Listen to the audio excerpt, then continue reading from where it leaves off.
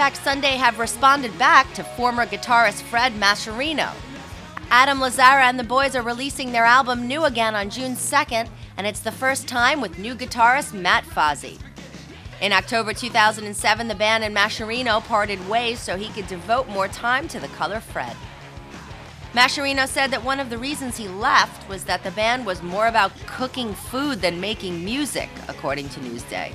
We asked Taking Back Sunday about those claims. Yeah. Oh, yeah.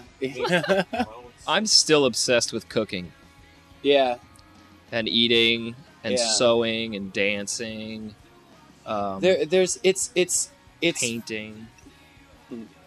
There's a song off of New Again titled Capital M-E, and I think if you ever listen to that song,